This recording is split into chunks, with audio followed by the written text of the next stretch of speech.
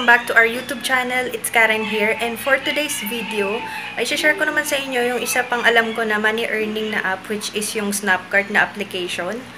Mahigit isang taon ko na siyang ginagamit, and na-discover ko siya nung may nadaanan ako sa newsfeed ko na ads, which is yun nga yung Snapcart.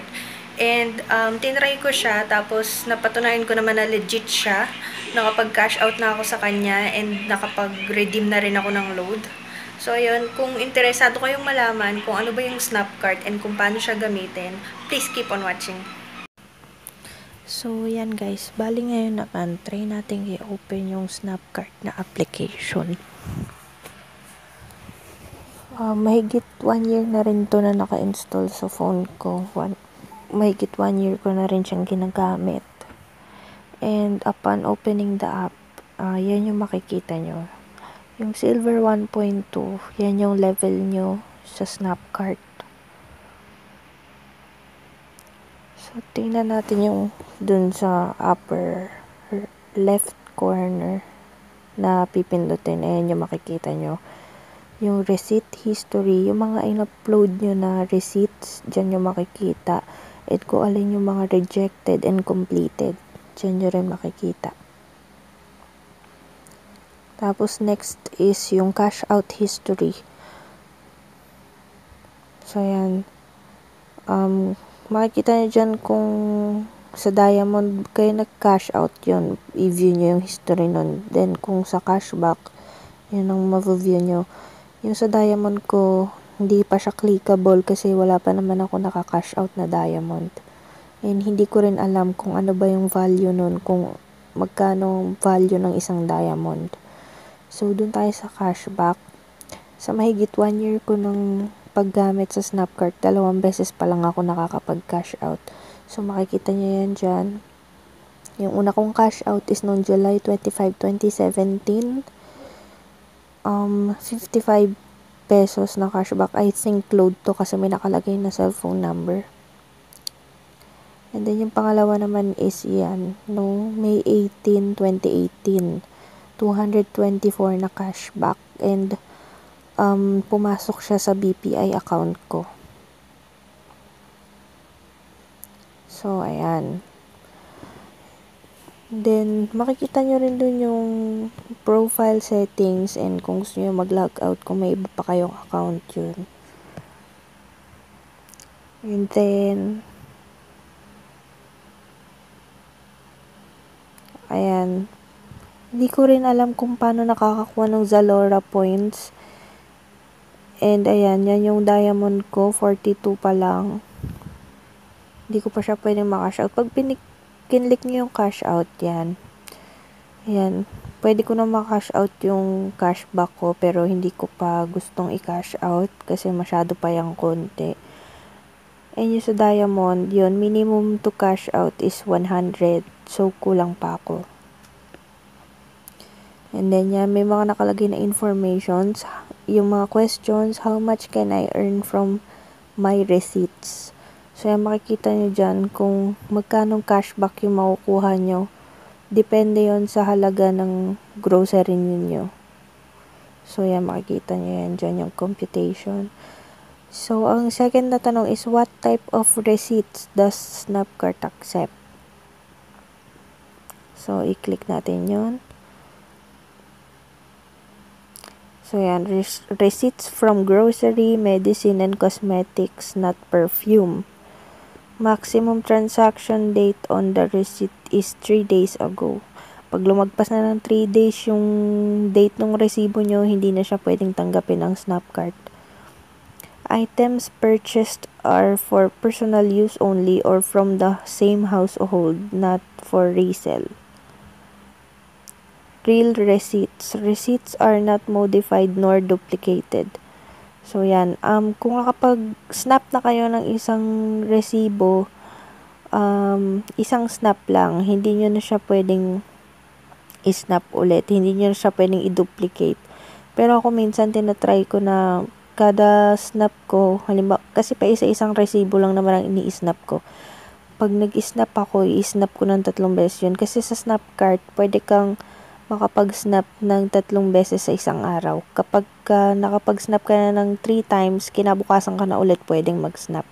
So, kapag magsasnap ako ng isang resibo, 3 beses ko siyang ina-upload, and minsan, nagkakataon naman na na-accept lahat. Pero kadalasan talaga nare-reject kasi nga duplicated. So yun, only printed receipts, not handwritten. So yun, bawal yung mga handwritten receipts, yung mga printed lang. Next, snap your receipt from your own country. So yun, kung halimbawa, nag-travel kayo and yung mga may pasalubong kayo tas may mga resibo, hindi nyo siya pwedeng masnap kung wala kayo doon sa lugar na pinagbilhan nyo nun. And then last, do not split a single purchase to make multiple receipts. So yun, bawal siyang i-split. Yung single purchase nyo, huwag nyo is-split. Kailangan isang resibo lang. So yun, yung mga ina-accept ng Snapcart.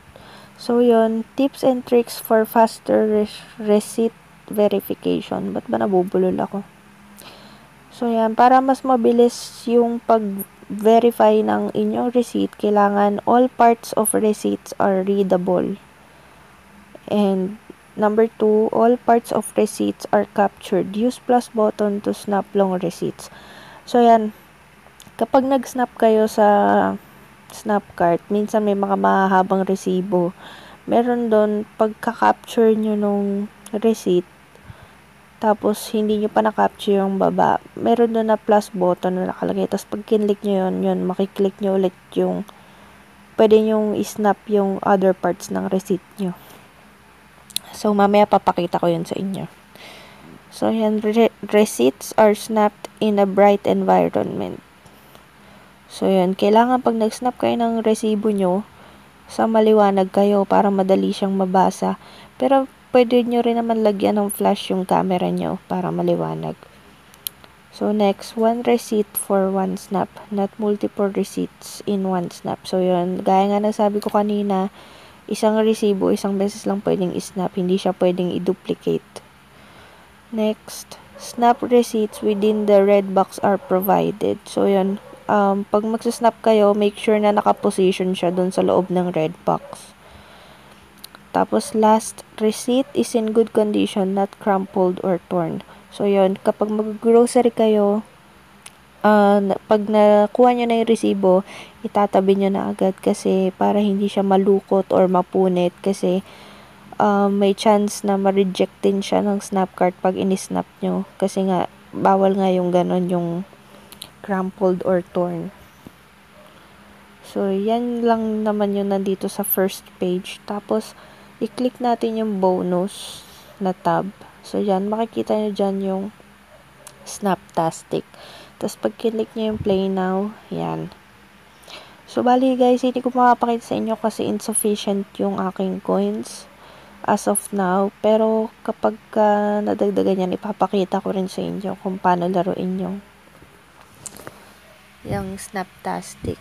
Bali dyan, yung mga box na yan, yung mga gray box na yan, may mga corresponding prices yan. Pwedeng cashback, pwedeng coins. Yung coins, ito yung pwedeng gamitin sa paglaro niyan. Pwede ring diamond. So, yan. And 3 times a day ka lang pwede makalaro ng halagang 500 coins. Pag lumagpas ka na ng 3, 1,000 coins na yung worth nun. So, ayan. Ganyan siya. And para makakuha ka ng coins, meron ditong mga quizzes, pwedeng survey, pwedeng manood ka ng video, tapos sa dulo ng video may mga tanong doon na kailangan mo sagutin, tapos pag nasagot mo siya ng tama, yun, may corresponding coins siya nakatumbas. So yan, as of now wala. Pagka kasi meron yan, may mga nakalagay dyan na kulay red na pula, na ibig sabihin may survey, tapos may video, may ganun, may kulay pula. Tapos pag kinik nyo, yan, wala. New surveys are coming soon. Keep checking this space for updates. So ibig sabihin wala pa. And ayun, yung sa bell, Yan, dyan pumapasok yung mga notifications nyo. Kung na-reject ba yung receipt nyo or na-accept, yung ganun. Tapos kung tumataas ba yung level nyo, yan. Kung magkanong cashback yung nakuha nyo dun sa receipt na in-snap nyo, yan. Tapos dyan din po pasok yung mga announcements. So, yan. Yan lang naman. Ayan. Cash out update Citibank account. Kasi dati BPI account lang yung pwedeng i-link dito. Pero ngayon pwede na rin siguro yung Citibank na account. So, yan lang naman guys. So, ayan guys, ipapakita ko naman sa inyo ngayon kung paano mag-snap ng receipt.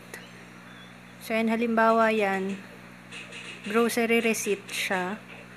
Pwede mo siyang lagyan ng flash upon snapping it. Pwede ring wala. Depende kung maliwanag ba yung lugar nyo. Pero ako ay always putting flash kasi para mas clear yung data. So, yan. After nyo ma-snap, i-choose nyo kung sino ba ang bumili nun. Then, submit. Tapos yan, wait lang kayo ng ilang saglit para mag-submit yung receipt.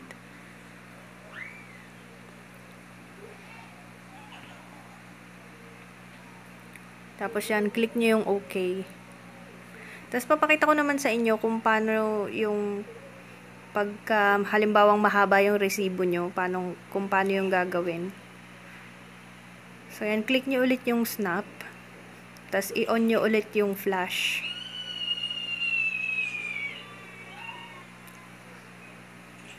So yan, nagkamali ako dyan kasi hindi ko na i-on yung flash, kaya malabo. Kaya inulit ko ulit. So, yan yung upper part ng receipt yung isa-snap ko. Yan. Tapos, i-click nyo yung plus na button dun sa gitna. Tapos, ganyan yung magiging itsura. Ayan. I-click nyo yung finish, then submit ulit. Tapos, choose nyo kung sino yung bumili. Yan. Tapos, send. And guys, ang pagsasnap, 3 times a day ka lang pwedeng mag-snap. So, papakita ko sa inyo kung paano ang mangyayari kapag magsasnap ka na ng lagpas sa 3 beses. So, yan, tinry ko ulit yung resibo ko.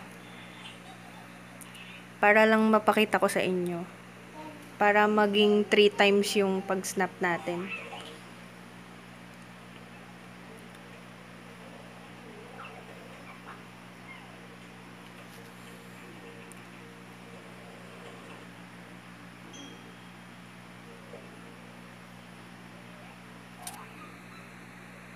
So, yan, okay na. Then, tatry ko ulit mag-snap. Ganyan yung lalabas.